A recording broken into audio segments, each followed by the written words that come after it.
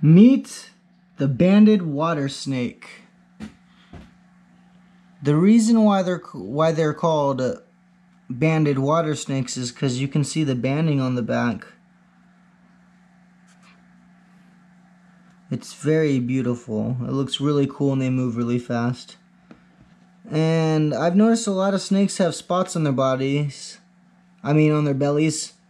But this guy is just milky white underneath. Kind of almost like a yellow, but mostly just milky white. Come here, I know. I just want to show everybody your belly. Oh, come on. He's so strong for such a little snake. There we go. Got your belly. Oh, so cute. There we go. There's a good. I was gonna say picture, but this is obviously not a picture. Alright, now let's get a close-up on him. And after that, we are going to leave him alone. Fun facts, they eat frogs, fish, salamanders, tadpoles, basically any amphibian, small reptiles that they can eat.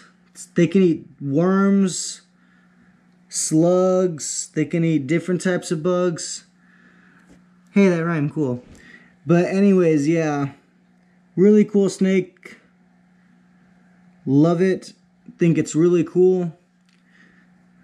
Last time I had a banded water snake, it bit me and my hand bled everywhere, but this guy seems to be very calm. Yes, he is. And one close up. Let's get the light better. Okay. There we go. Cute little snake. Alright, I'm gonna leave you alone now, buddy. Bye.